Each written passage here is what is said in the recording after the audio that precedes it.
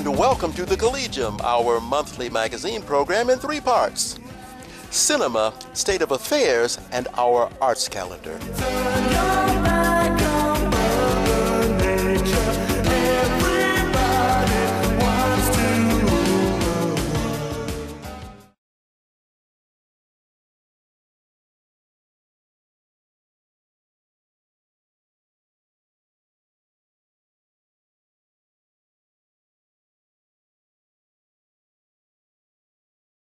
Hello and welcome to our State of Affairs portion of the program, where we're very pleased to be joined by Joanna Ratajczak and Julian Allitt. Now, these nice people are from Jazz Radio. Julian is the managing director and Joanna is a broadcaster. So now we're going to find out what it is they're doing. So we start with you, Joanna. Tell me about your work there at Jazz Radio. Ladies first. Thank you. I came to Berlin almost exactly 10 years ago. Okay. And I studied political science and journalism in Poland. And the plan was just to take holidays after the graduation. Right. And it kind of turned to be a longer holidays than I expected. Right. 10 years now. I kind of fell in love with the city, which I really did not expect it. It was a nice surprise to find a city like that, which is that near to Poznan, my hometown. Mm-hmm. And at the time when I came to Berlin, I could not speak any German. I mean, I could speak English a little bit, and then it took me about 2 years.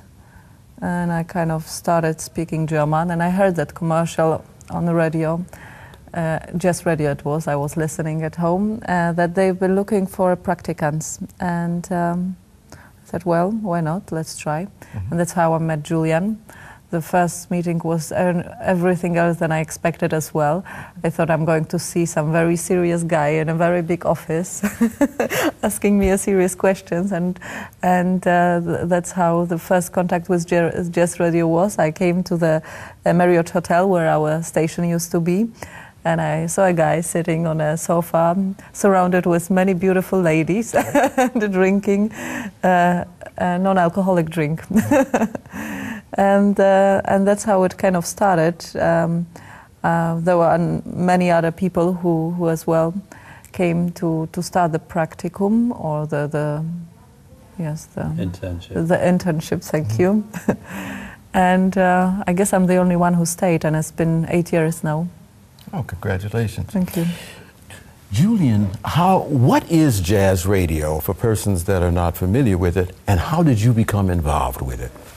It's a commercial radio station that's on air 24 hours a day, 7 days a week, playing jazz. Okay. It's very simple. We play jazz music. We have 250,000 listeners in Berlin, Brandenburg, mm-hmm. in all age groups. Mm-hmm. And it's unusual in Germany. There isn't another jazz radio station on the FM band anywhere in Germany. I'm a journalist by background, but I'd worked in radio for some years in the UK. Mm-hmm. And then I'd actually gone to work in the United States, and I've been there for about 6 months, something outside of radio. And I had a telephone call from an American radio broker whom I knew, and he said, do you want to go to Berlin? And I thought, well, why not?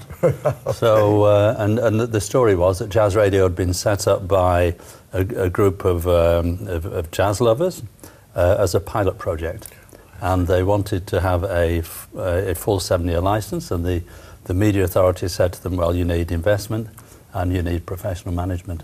So I came to see them. We saw eye to eye. I raised the finance mainly in London. No one in Germany would invest a pfennig, as it then was, in Jazz Radio. And we applied for the 7-year license, won the license, and then I came full-time. Why jazz? And what is it about that music that, in your opinion, offers communication between people and that music and the musicians? my view is very simple, actually. Okay. I work in radio, not in jazz. Okay. And the jazz music is the particular format that we offer. And the starting point for any commercial station is your listeners. What do they want to hear?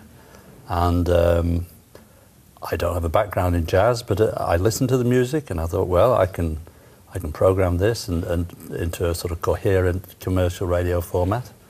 And that's what we did. I also knew at the outset that I probably wouldn't find anyone in Germany who could help me with that.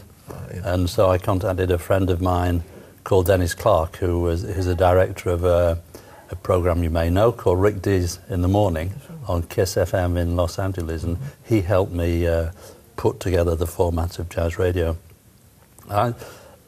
My view about jazz is it's beautiful music. It's almost the classical music of America, certainly of Black America, but it is popular music, and I don't see it any differently, say, than the classic hits that we used to play on the stations that I ran in England, or top 40. It's popular music that people like, and it speaks to them, and if that's what they want, that's what we give them on jazz radio.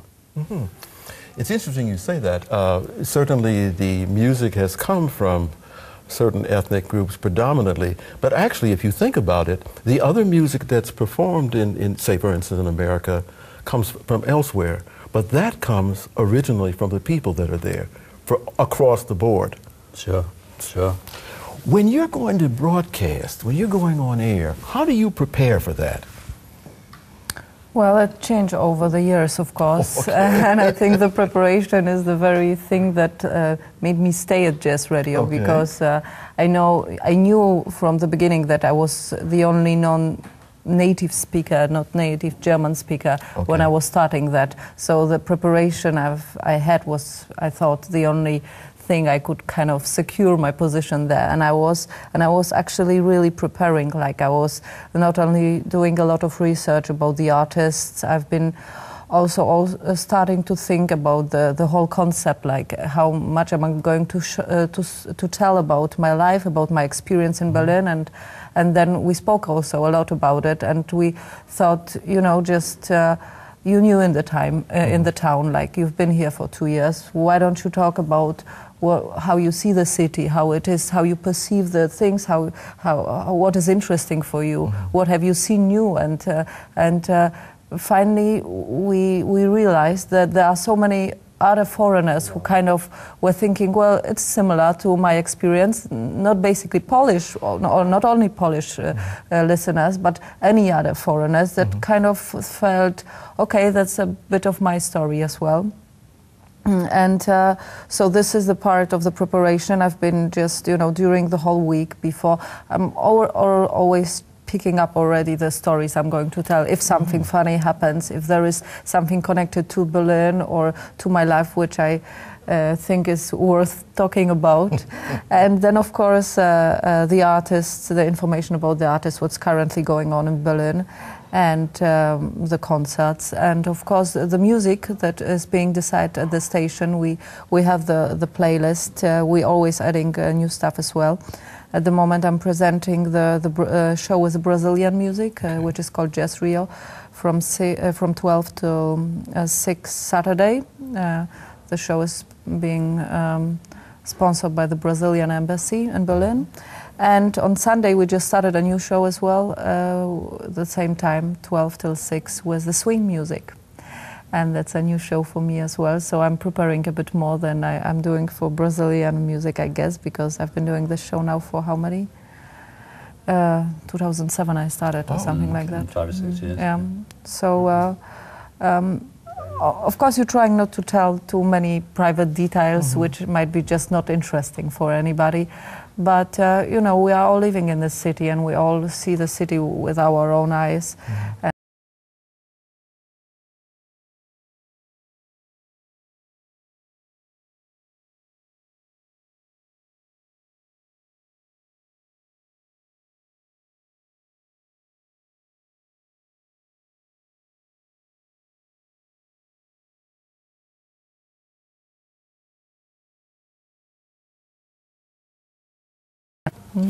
How do you manage to make this work financially, both the radio station and what about the people that are the broadcasters?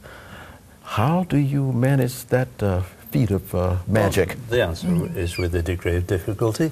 We're not part of a big media group. Okay. And most of the big media groups in the city spend some time thinking how they can stop us surviving, because they covet our license. So, for example, at the moment, Jazz Radio does not get any national advertising.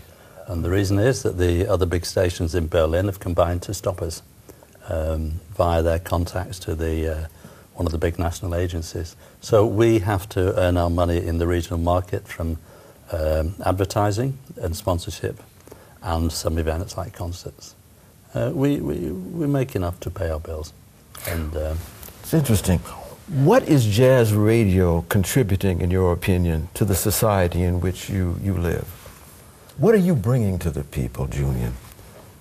I take a very simple view of it. We're bringing jazz music, which is music that they like. I don't see it has any broader sociological significance. But if you take the whole range of music that people like, jazz appeals to maybe 10 or 15% at least. It also influences a lot of other music. Oh, yeah. So it's important. And because of the way that radio was structured, it had sort of got edged out until jazz radio in Berlin came along. And I think we've shown that it is a viable commercial radio format, and it's certainly valued by a lot of people. I see. Do you speak with musicians when you're on air, or when you talked about what you bring to the society? For instance, you talked about the human experiences that you have that can easily be translated to almost anyone else, or any other group. So, are you bringing also musicians who can tell their story that might be attractive to the audience, or how do you handle this? Well, partly we do. Okay. We don't do it as much on air, which is just not the part of our format, because we are basically playing music. Okay. And if there are a lot of other stations which are where you can hear a lot of people talking to each other, well, we want to bring our listeners music, and that's what we do. But from time to time as well, we are speaking to the artist, and we dedicate our website to do the interviews, and I've had some very nice experiences with interviews with some of my musicians I really appreciate, like Azimuth or Marcos Valle from the Brazilian music, for example. Just so, yeah, that's a nice part of the job as well. I think we contribute to the jazz scene in Berlin, which is very lively. We have thousands of announcements on air every year about events and concerts, about what the clubs are doing. But Joanna's right, we prefer to play the music rather than talk about it. We don't regard ourselves as a jazz academy. We don't feel the need to be didactic. We give people information about the music and the musicians, but we don't see it as our role to educate people. Yeah. In fact, most of our listeners know jazz very well indeed, and they can probably educate us. Yeah. There is this sentence I've been repeating on air, that talking about music is like dancing about architecture. So let's play music. Thought of it that way. How do you find the music? How do you choose what you're going to play? How does that work out? Well, we've got a head of music, Matthias, who is the first person who takes the decision about it. The playlist has been created for years, and of course we always add the new stuff, and all of the presenters and people involved are always welcome to propose or have some suggestions. How many tracks do we have in a playlist now? We just reduced the number, haven't we? It's about 1,800 at any one time, but we have a format, and there are certain kinds of jazz within that. The main output is mainstream jazz. We have some swing, we have some Latin, we have some electronic jazz. Electronic jazz is a strong tradition in Berlin of electronic music, but you can't play everything. I mean, if, for example, we played blues, and if we played Dixieland, if we played free jazz, the audience would fragment. Some people would turn on for that, but they'd turn off when it wasn't on anymore. And you cannot operate a commercial radio station on that basis. not everyone understands that because they've grown up with public radio and that's their model, you know, an hour of this, an hour of that. And the public radio can serve the audience by fulfilling a number of minority interests. You can't do that in a commercial station. You have to hold a coherent audience for as many hours of the day as possible in order to generate the interest from advertisers. I see. Is there a session where that you presented Berlin jazz players, the music and the albums and things that they do? We prefer not to treat the Berlin musicians as being in a ghetto. They are included in a playlist, even in the Brazilian show. I've got some Brazilian bands and not only bands and artists as well, living even in my area. So they are included all over through the whole playlist. But we don't, as Julian said before, we don't do the separated shows. They're included on merit. I mean, some of them are very good, and they're in because their jazz is excellent, not because they're in Berlin.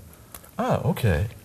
No, I just thought that was wondering how with the musicians and the public that's here, whether or not there's an interest in hearing the home folks and what they're doing and having them promoted and hearing about, it's like your family and you hear about what your family's doing. For example, in the summer we had 10 concerts in the Summer Garden of the Ellington Hotel, and about 40% of the artists were Berlin jazz artists. And what was this last jazz in Brandenburg?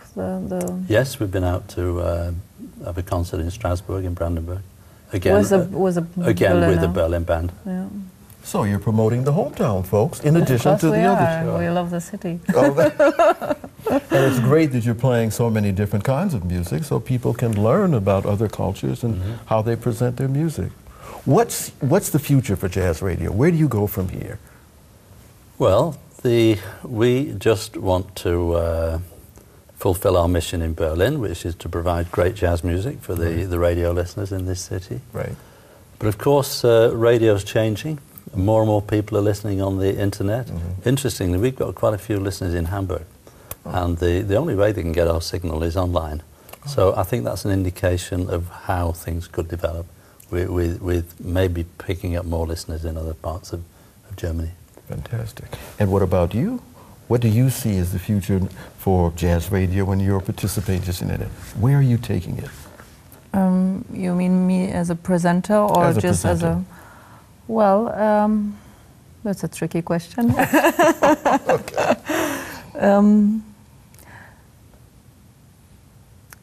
I'm just very satisfied at the moment the way where we are, and I know it's people say you need to have the plan ahead of you where you're heading, and but at the moment when you're just having a good time, you just kind of focus at the moment, and I think we're good where we are. Of course, there are many other things, and everybody has 1,000 ideas, but it has been a nice 8 years for me with not only a lot of nice music, but interesting people, which kind of became part of my family as well.